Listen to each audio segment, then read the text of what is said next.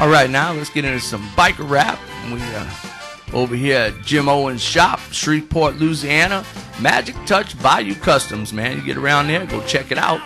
But we're going to get into some old school biker rap for you. You're checking out Bikers Inner Circle on the internet highways. Hope you're enjoying yourself.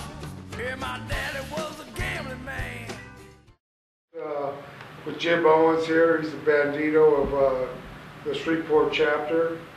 And we're going to talk about all kinds of little different things.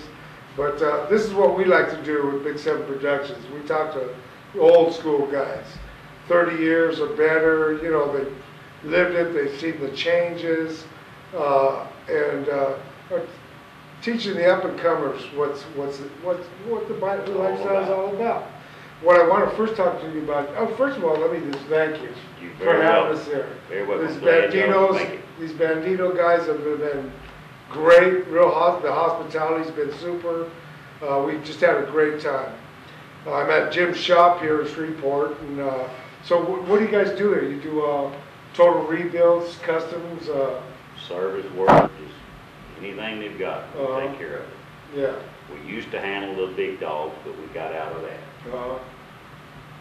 And so tell me a little bit about this bike. Who's this? The bike there has a sentimental spot in my heart. That was supposed to be my bike, and I had that in my head for 2 or 3 years and didn't have the money in my wallet to fix it. But I had a brother that wanted to buy a bike, and I told him, let me build you one, brother. So we built this from the ground up, and so it's what I wanted, and I turned it on to him because that's what brotherhood's all about. Yeah.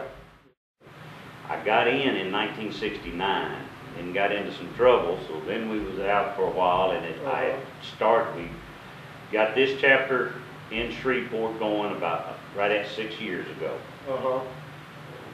Yeah.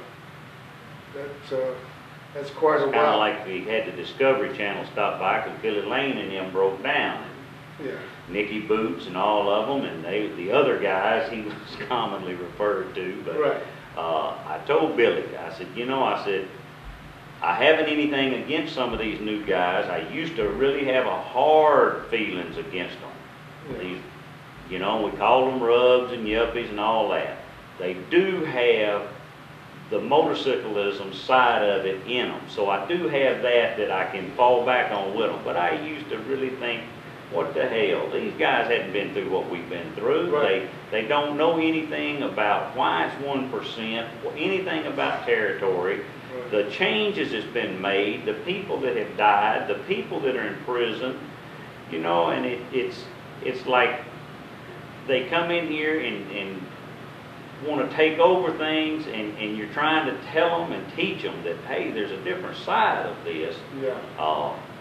Than what y'all are looking at in here, and I do have to kind of give them that, but I told Billy, I tell a lot of them, I was doing this before y'all were shitting yellow. Absolutely. And when I told Billy that I had gotten in the Bandits in 1969, he said, 69? And I said, yeah, and he said, I wasn't even born then. Now, Billy, yeah. I appreciate you doing old school stuff, but that's exactly what I meant. Right. You wasn't even shitting yellow when we were doing it.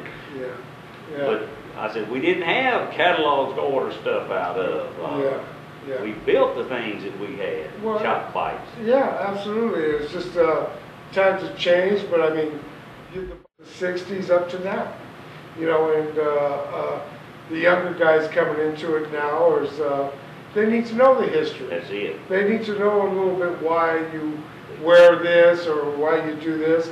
And believe it or not, the smart ones that listen to you guys figure it out, because you've been there, they're done the ones that. that make it. Yeah, yeah. I mean, they all need to know the history and everything, but beside that, it's all motorcyclism. We're all out here to help each other. Yeah. They do not realize that most of us club people know that the federal government, the law, we're going to be just like the Indians.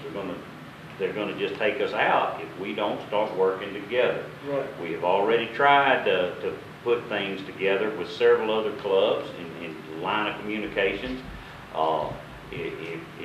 If these, even the yuppies, They need to understand. They need to come to COC meetings. They don't have to belong to a club to come to a COC meeting. We all need to be educated. We're not too old to learn. We all can learn something.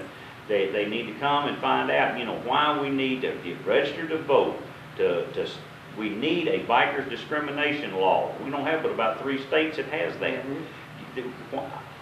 I can't even go to a mall down here wearing this bandana.